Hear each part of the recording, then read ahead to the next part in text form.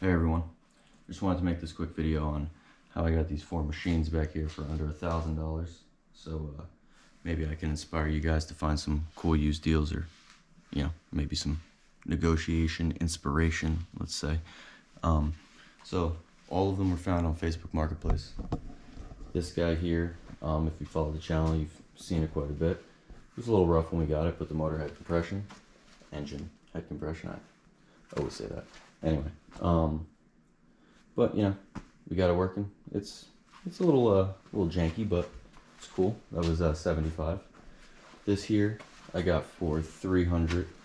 I'm not going to include like the mods, just because I feel like that's obviously not necessary to just ride. So not including the stage 1 kit on here, and the handlebars that came off of an old bike. This Axis M200 was $300. Originally listed for like 5. I asked for 4. The lady said no, and then messaged me like the next day and said, if you come get it right now, I'll give it to you for, I don't know, 300 or something. So I was like, all right, boom, got in the car, got it. This one had the messed up fender. I mean, it ran, it was good. Did some little tune-up, little cleaning on it, but that was $250. And this one here, not including the new Predator, because the old engine we could have obviously kind of tweaked it a bit and probably stopped it from blowing up, but yeah, this one was $350. So all in all, what is that, like, I don't know, $975, something like that. So yeah, basically you can find pretty good deals on this stuff. I would say just try to find ones that have engines you could possibly restore with spark plug and some carb cleaner. Like, there's plenty out there that have compression and are perfectly fine, just need cleaning really, but a lot of people aren't willing to do that.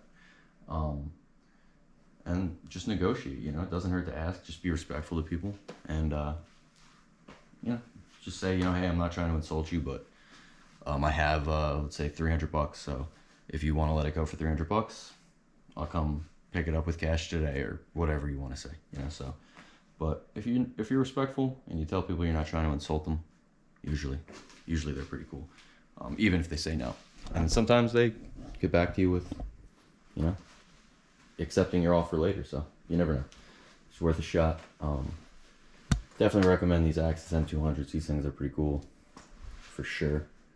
But yeah, hopefully this little video inspires you guys to find some deals out there, restore some cool machines, and ride and have fun. I'm also I'm gonna try to stop cursing as much in these videos, because I want younger kids to be able to watch this and be inspired and start working on engines and stuff. So I'm gonna try to stop the cursing. It's just how I speak. Sometimes it slips out, but I will try to reduce that a little bit for you guys. So all right, Happy New Year, everybody.